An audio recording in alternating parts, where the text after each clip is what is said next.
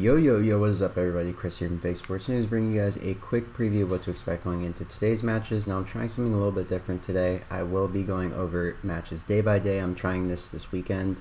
Just want to try something fresh, get a new take on it. So without further ado, let's jump right into things. As you guys can see, my background is obviously the Dynasty. But just to give you guys a quick rundown of the first series, we have the LA Thieves taking on the Vegas Legion. I'm favoring the Thieves to win this series, but I'm not too sure what the series will look like given the fact that the Thieves are playing their online matches in LA. Additionally, the Vegas Legion picked up 2 Real this week, so I'm not sure how they'll look with him. Haven't heard much about their scrims or their practice, so we'll see how it goes. But I'm going to do my best to spitball head-to-head in each game mode based on vetoes, and then that will inform my prediction for the series. So looking at the stats, we of course have their picks and vetoes. I like to really organize everything based on the vetoes and kind of go from there. So my projected vetoes are marked with an X. I'm thinking that it's likely that the Legion veto Hotel hardpoint map 1 just because the Thieves are 8-5 on its strongest hardpoint. And then conversely, I think the Thieves will veto the Hydro HP because Vegas is decent at it and Thieves are just not very good at it. They vetoed it 7 times, and Fortress is a map that Vegas is horrid at, so I don't see them vetoing that one.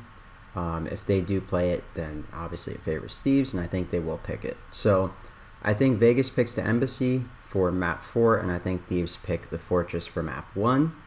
This could obviously be wrong, but that's just how I see it going based on the performance of the teams and their most likely vetoes. And then in the map 2, I'm thinking that for the S&Ds, it'll likely be a Hotel pick from the Thieves and a Fortress pick from the Legion. I don't see the Thieves vetoing Fortress. They vetoed it 5 times, but it looks like Mercado is their auto veto. They vetoed that 10 times, and the Legion are very good on Mercado. They're 3-2, whereas the Thieves are 0-2. So I see the Thieves vetoing that. And then in terms of Embassy, that is definitely the Legion's insta-veto. They have vetoed that 15 times. They've vetoed Mercado 1 singular time. And the Thieves are 2-0 on that, so I think it's definitely an insta-veto. So that leaves a couple maps left for us. We have El Asilo, which is a really good map for the Vegas boys. I don't see the Thieves choosing that. That's why I have them taking the Hotel for map 2. For map 5. And then I see Vegas taking the Fortress for map 2, which should be a pretty easy win for them decidedly, given their record. And then that leaves the Control, so that means that we would likely see a Fortress Control, since obviously Thieves are 9-4 in Hotel. The Legion are 3-6, and then conversely, both teams are really bad on Asilo, so I see it getting vetoed. The Legion are 0-4, and then the Thieves are 1-2. So I think that if Fortress gets through, I think Thieves definitely win the Fortress. They're 4-2 versus 1-2 for the Legion. And then for the first hardpoint, since Thieves will likely be Team A, I think they probably let the Fortress get through first. So I think Fortress map 1, I think that goes in favor of the Thieves. The second map I think will be a Fortress, so I think that goes in favor of the Legion. The third map I think will be a Fortress. I think we get a triple Fortress. So I think map 3 goes in favor of the Thieves. And then I'm thinking that the map 4, which would be Vegas's pick, will be Embassy, which Thieves are pretty comfortable on. So I think it's a 3-1 in their favor. So let's go mark that down in the Pickems. 1, 2, 3, 1. And this is a double pointer, so hopefully we get that one right. Get double the points. In our next series, as you guys can see, okay, so, and this is the head-to-head. I didn't really cover this just because it's a new team. I didn't feel it was really useful, but obviously the LA Thieves are 2-0 against the Legion, and it's only gone to Game 5 a singular time. The other time it was a 3-1, so that's why I'm favoring the 3-1 here. And then in our next series, I have absolutely no idea what to expect in this matchup, as Minnesota has been the streakiest Titan in the CDL, while the Subliners have given them a run for their money consistently in that category lately. I'll just look at the head-to-head and favorite maps and vetoes so I can give you guys some sort of a decent call. So looking at their picks and vetoes, if you guys want a more in-depth view of it, just give this a quick pause or go to Breaking Point and check it out yourself. But based on the head-to-head, they've faced off twice. They've traded. New York 3-0'd them in Stage 1 at the Stage 1 Major for qualifiers going into the groups. Into the bracket. And then the Minnesota Rokkr recently beat them 3-2 at the Major 2. So it's interesting. They've traded They've traded Embassy, S&D, and nothing else. So I think Embassy, S&D makes it through.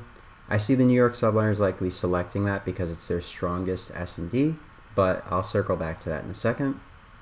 Getting into the hard point, I see the Minnesota Rokkr vetoing Hydro. As you guys can see, that's one of their more consistent vetoes. They vetoed it 5 times. It's possible that they veto Mercado because it's one of Subliner's best, but I just see them vetoing Hydro just because they're 0-3 on it, and Subliners are 3-0. And then for their pick, I think they pick Hotel for the map 4. I think New York picks Embassy for the map 1. Rokkr is 3-5 on it, and they have vetoed it 4 times. So not necessarily their most consistent veto, but definitely not a map that they want to see New York subliners on if they can veto it, but they only get 1. So I think they use that one on Hydro. I think Embassy gets through because New York will know that that's a map that they have a really strong advantage on. And then I think Minnesota square up with the map 4 in the Hotel. And I think that the subliners similarly ban the Fortress just because that's been their insta-veto. Well, it really hasn't. They've vetoed it never, but I think they'll veto it here just because it'll allow them to get a Hotel or a Mercado, which are maps that favor them way more against Minnesota Rokkr. So in terms of the S&D, I think that the LSE will get vetoed by the Rokkr for obvious reasons. They're 1-5. And then on the other side, I think that the subliners will veto Fortress for obvious reasons. They are 1-3 on it. They've actually vetoed it 7 times, so that definitely points to them likely vetoing it. If they don't veto Fortress, then they will most likely veto CeeLo. They vetoed it 10 times. And the Rokkr, I think that they will probably pick Hotel for map 2, and then that would mean that the subliners pick Embassy for map 5. Definitely not a great map 5 for them, considering their last map 5 Embassy was against Faze and they lost it online, but I think it's a map that definitely favors them given their record, so I think these two teams will square up on that map. And then in the control, I think that the LSE will be vetoed by the New York subliners. They really don't like that map. They're 0-3 on it all time, and the Minnesota Rokkr 8-0. Say it ain't so. SAE it ain't so, my bad. And then, of course, I think the Fortress makes it through. Both teams are really good on Fortress. Of course, the Rokkr are 4-3, and the subliners are 5-1, so that's why I see that one getting through. And conversely, the Rokkr are not good at Hotel control. They are 1-2, and the subliners are 8-3, so I don't see that one making it through. And that's why I think it'll be a Fortress. So personally, I think Fortress control goes the way of the subliners. I just feel like they are the best Fortress control team in the game right now, and I think they will take that one. In terms of the map 1, which will likely be the subliners pick, Embassy, I think that goes their way. Rokkr not necessarily a great Embassy team, and they haven't shown many signs of improvement lately, I would say, so I think that goes their way. And then the map 2, which would be Rokkr's pick on Hotel, I think that goes the way of Rokkr. I think the map 4, which would be Rokkr's pick, is also going to go their way. Even though, I think the map 4 is going to go the way of the subliners. So with that in mind, I think if my mocks come to fruition, I think it should be a 3-1 for the subliners here. Just given the fact that I think that the map set will likely be Embassy, followed by a Hotel, followed by a Fortress, followed by Embassy, S&D, Game 5, and a Hotel map 4. So I think New York closes on the Hotel map 4. They are a really good hardpoint team. I think they take both hardpoints here. And then I think they also take the map 3 control if it goes the way I'm expecting it to. That's why I think it's a 3-1 for New York. I think that's a pretty reasonable call given the way that these teams have squared up. They played Fortress control one singular time. Obviously, New York walked away with it. And then when they played LSE, Rokkr walked away with it. So it is possible that they veto Fortress control, but I doubt it, just given how poor Rokkr's looked on Hotel. So looking at our last series, we have the Boston Breach taking on the Toronto Ultra. You guys can pause if you want to see the picks and vetoes. And honestly, I'm thinking this is going to be a really good series. I favor the Ultra to win it. I think they get their map pick first since they're the higher seed. So I see map 1 being a Mercado. I think they banned Fortress. Fortress is not a map they like to play. They vetoed it 5 times, never picked it. And then on the Boston Breach side, I think for the map 4, we get an Embassy hardpoint, which they are 4-2 on. Ultra's 2-3, they're okay, not great, but I think that they will likely ban the Hotel since Ultra are 7-4, and they look to be probably the best hardpoint Hotel team in the game. So I think it'll be an Embassy and Mercado in these hardpoints, map 1 being Mercado, which favors the Ultra strongly, as you guys can see. The Breach do not like playing Mercado. They've only played it once and they've lost it, and the Ultra played it 11 times, they won 6. So I think Ultra take the map 1 here with that in mind. I think that the Boston Breach will have Fortress as the map 2, and then the Ultra will select Hotel as map 5. So I think map 2 goes in favor of the Boston Breach boys.